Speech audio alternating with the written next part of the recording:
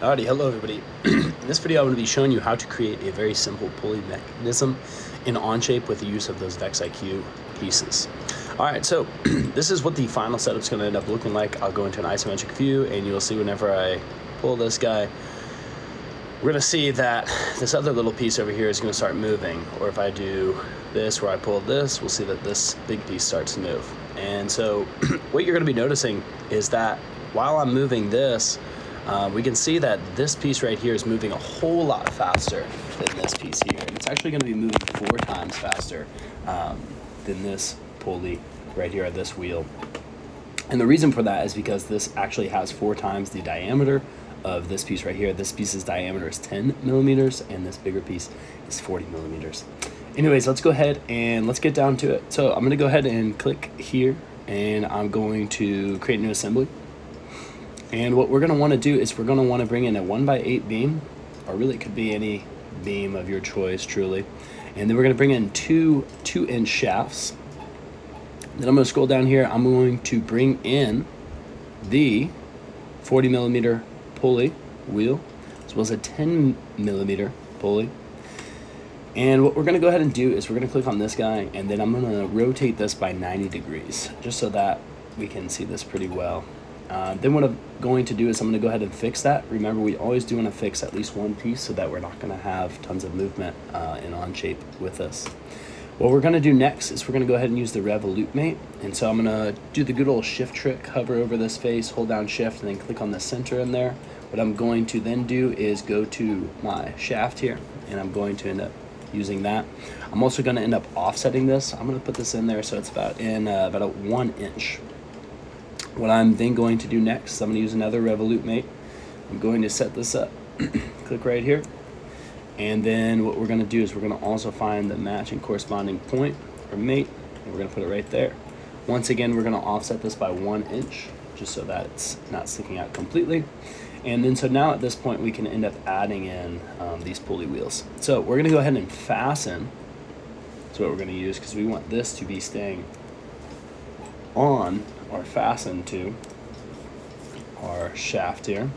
And then so what we also want to end up doing for this is we want to also ensure that these are lined up here. So what we might end up having to do is reorient the secondary axis here. Let's say we can also do offset, rotate about X. We can go, looks like 45 degrees to me. So we're going to go ahead and do that. Oops, sorry. Wrong axis there that we're trying to rotate about. We want to rotate about the Z axis. My apologies. We're going to press 45. Now that's looking pretty solid. In terms of that offset, I'm going to actually move this guy in here a little bit. So in the Z axis, we're going to also go in about maybe 1/2 inch, maybe 0.625. Let's try that out. That is looking pretty solid. So we'll go ahead and green check mark that. Then we're going to go ahead and do just basically the same thing over here with this fasten mate. And then as well, clicking here, nice.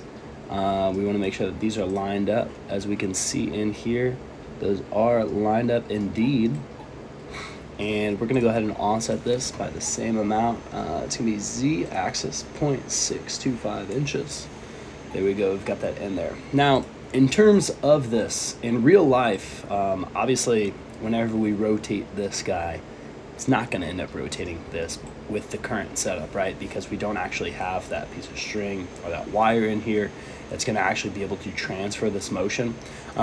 We could end up doing that in OnShape. What you could end up doing is you could use the good old sweep tool, right? We could create a line that goes right here, follows this, and just basically runs on the edge here of this, and then comes back around and runs around the edge of this. However, we wouldn't actually be able to get that to move and rotate as well. So just imagine that there is the pulley wire in here. That's what we want to do.